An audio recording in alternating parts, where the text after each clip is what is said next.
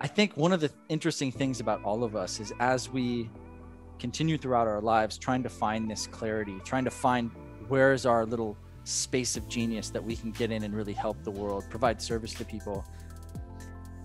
Sometimes it tends to be that we focus in the area where we've struggled the most. And because we've made our way out of this through some journey of our own, we end up becoming very good at helping others solve that similar problem as well. And my journey started off with a place of very, very high distrust in my family.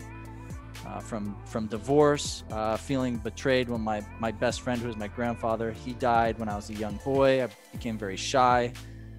I always felt like I was getting passed up for things throughout high school, even through in the beginning of college, ended up dropping out 3 times. And I stumbled into these jobs where I again felt like I couldn't really trust the people around me. Were they having my best interests at mind? So during this time, I was working these jobs. I wanted to excel. I wanted to get my wife and I, actually we weren't married yet at the time, but my now wife and I, we were getting married.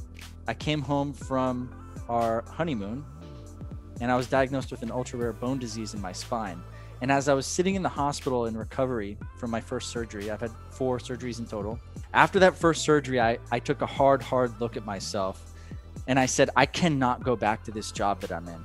I don't trust the people that I work for. Some of the people that I worked with were pretty cool, but generally speaking, it was a toxic work environment that I just absolutely couldn't stand. And I used that time off from work. It was the first time I had a break from working for maybe since I was 14 or 15 years old. So I'm sitting there in the hospital and I decided, not only am I going to not go back to this workplace that I absolutely despise and can't trust, but I'm going to do something about it. I want to be part of the solution for helping people become better bosses. I don't think that the people I was working for had bad intentions for me. I think it was more about they didn't know how to create that trust. They didn't know how to be a good boss.